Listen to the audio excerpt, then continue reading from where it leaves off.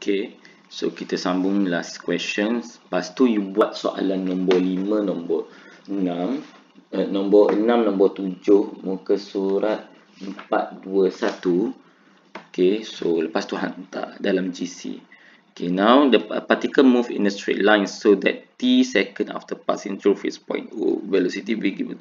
Find the expression of time when it is instantaneously at rest. So bila rest, okay, so bila rest, you tahulah V dia kosong. So you cari dulu V dia kosong, T when V kosong.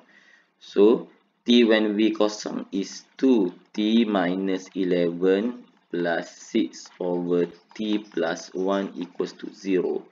So kat sini samakan denominator dulu, 2T, T plus 1 minus 11 T plus 1 plus 6 over T plus 1 equals to 0. Okay, so therefore kat sini dapat 2T square plus 2, okay, minus 11 T plus 11 ke plus ke minus 11,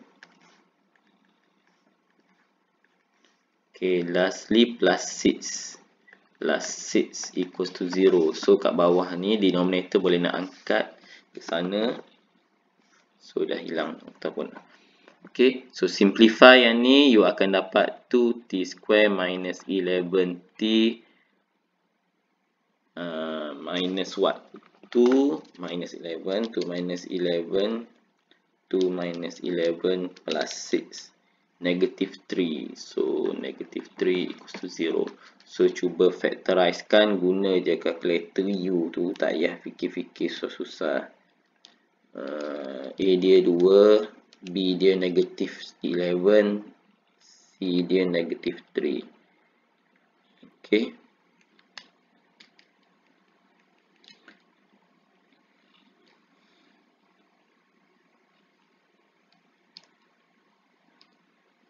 A dia 2, B dia 11, C dia negative 3.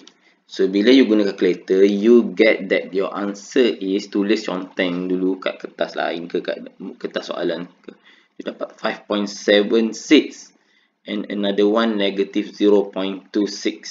Okay, so bila you dapat macam tu, you tak boleh terus guna ni factorize, you kena guna completing the square ataupun quadratic formula.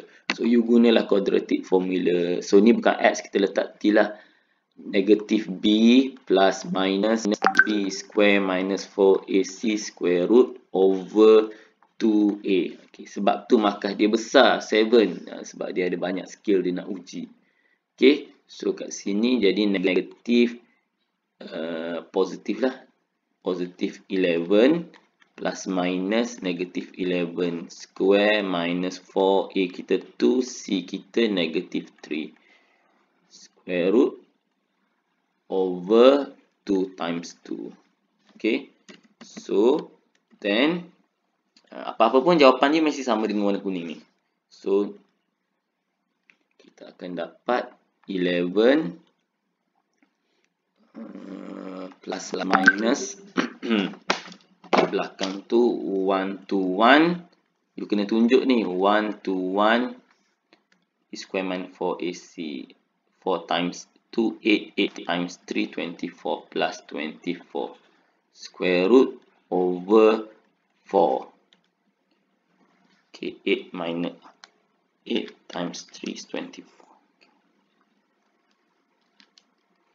Okay, so you kena tunjuk ni, tunjuk lagi 11 plus minus 1 to 1 plus 24 dapat 145 square root over 4. So our t is 11 plus 145 square root over 4. 11 minus 145 square root over 4, kat sini akan dapat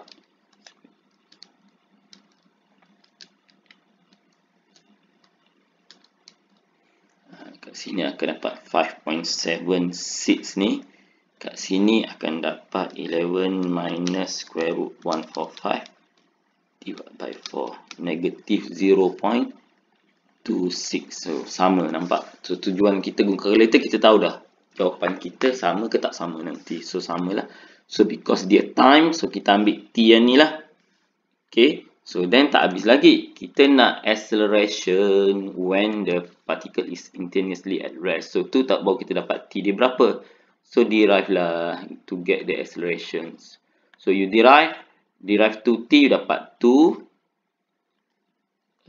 Then derive negative 11, tak dapat.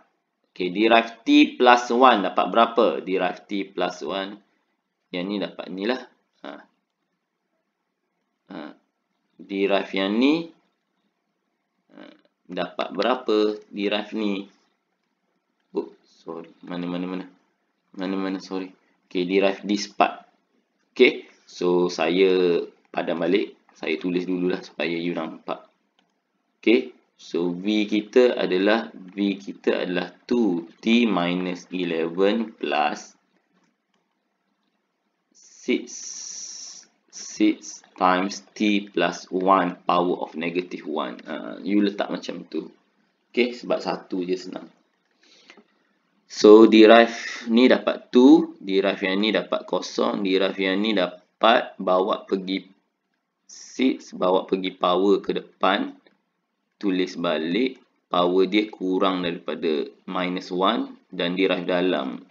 So kena ingat lah, ni power, yang power tu. So jawapan akhir dia akan dapat, bukan akhir lagi lah. So you akan dapat negative 6 over t plus 1 power of 2. So dapat yang ni lah. So you ganti t yang you ada tadi tu, which is t equals to 5.76. So 2 minus 6 over 5.76 plus 1 power of 2. Okay, so dapatlah jawapan dia 6 over 5.76 plus 1, squarekan answer, 6 divided by answer, 2 minus answer, you dapat 1.8. Okay, 1.8. Questions number berapa ni? Number 2.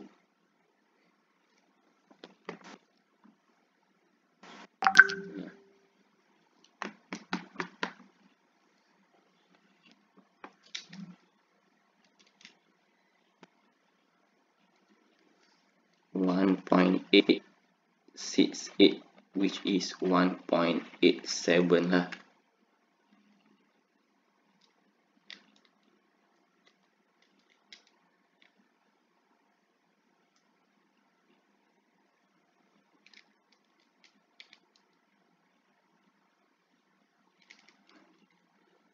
Okay, so itu sahaja. That's all.